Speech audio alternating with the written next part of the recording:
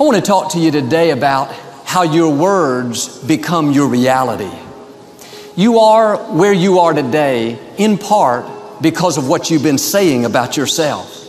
Words are like seeds. When you speak something out, you give life to what you're saying.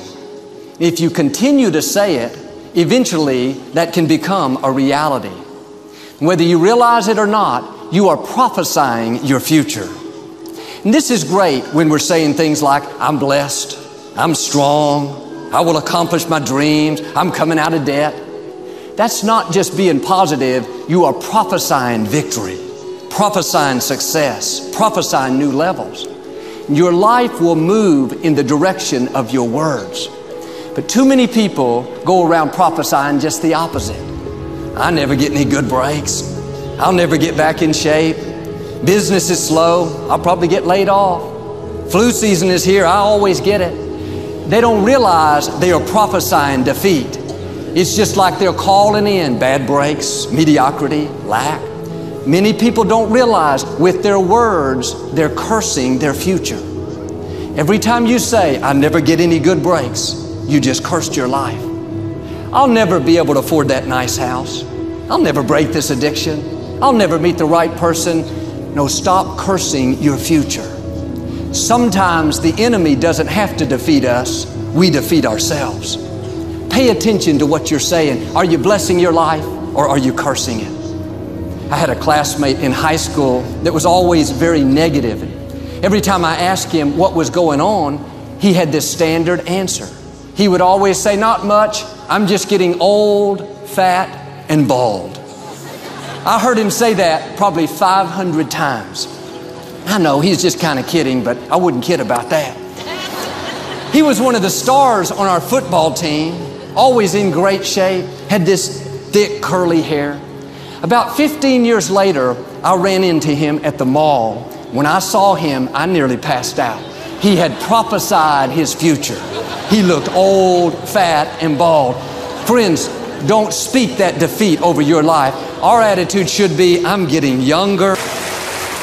I'm getting stronger, healthier, better looking. I'm going to keep my hair. I'm going to stay in my right mind. I'm going to live a long, productive life. Don't go around cursing your future. Start blessing your life. Prophesy good things. There's a young lady on staff here. Every morning before she leaves the house, she looks in the mirror and says, girl, you're looking good today. I saw her one time and asked if she was still doing it. She said, yeah, in fact, today when I looked in the mirror, I said, girl, some days you look good, but today you look really good. Why don't you stop criticizing yourself? Talking about all the things you don't like. How you're getting too old and too wrinkled, too this, too that. Stop cursing your life and start blessing your life.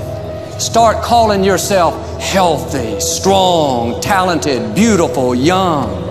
Every morning before you leave the house, look in the mirror and say, good morning, you good-looking thing. Are you going in the right direction? Are you seeing increase, favor, new growth? If not, check up on what you're saying. When you get your words going in the right direction, your life will go in the right direction. Make this decision with me. No more words of lack, defeat, can't do it, mediocrity, doubt. Don't curse your future, bless your future.